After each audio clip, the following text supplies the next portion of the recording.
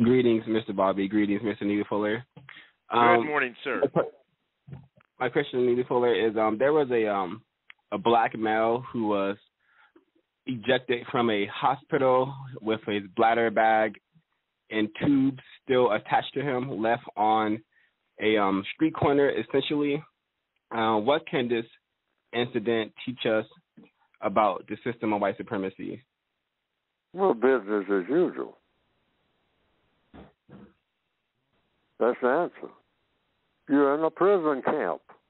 In a prison camp, nothing that is favorable to the prisoners is supposed to ever happen. If you get a little break about this and that and the other, if you just study prison movies, I always recommend Shawshank Redemption as a movie that people can study over and over again. It's shown over and over again. There's a lot of lessons in that movie if you compare it to the system of white supremacy as a prison system. The movie Shawshank Redemption is about a prison called Shawshank. That's the name of the prison.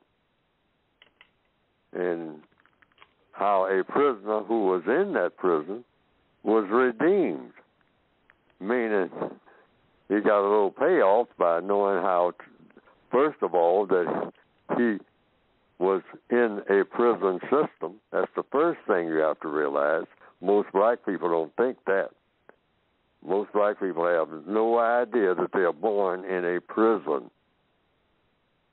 And a prison has a prison master. And if you're a person of color on planet Earth, you are born in a prison with a prison master, and all of those masters are classified as people who have white skins.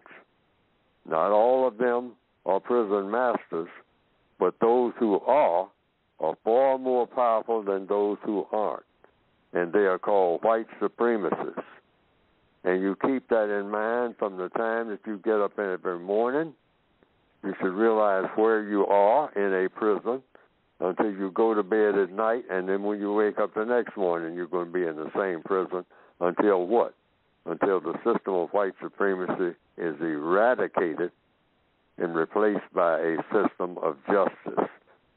That should be how you use your mind with every waking moment as a victim of a system that never should have existed in the first place. But the first order of business.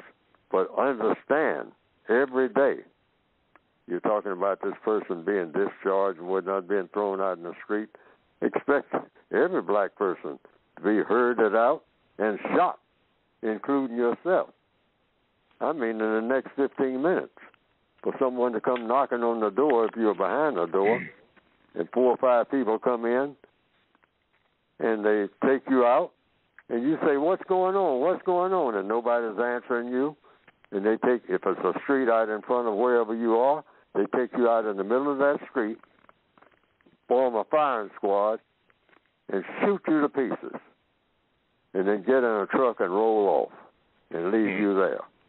You should expect that to happen right this minute. Absolutely. Because that's the kind of world that you're in.